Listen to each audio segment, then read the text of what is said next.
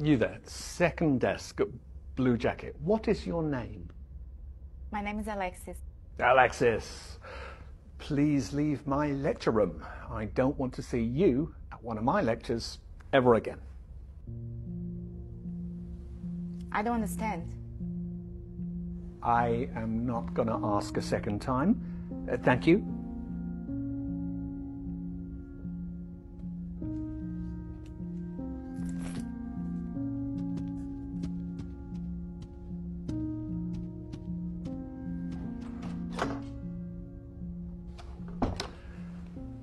Why are there laws?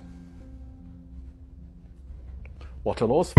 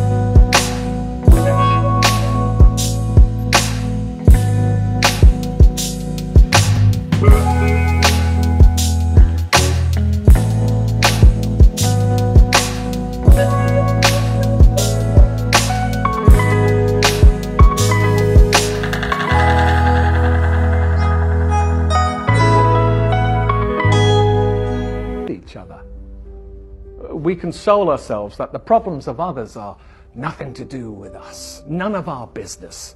And we go home glad at night that we're spared, but it's about standing up for each other.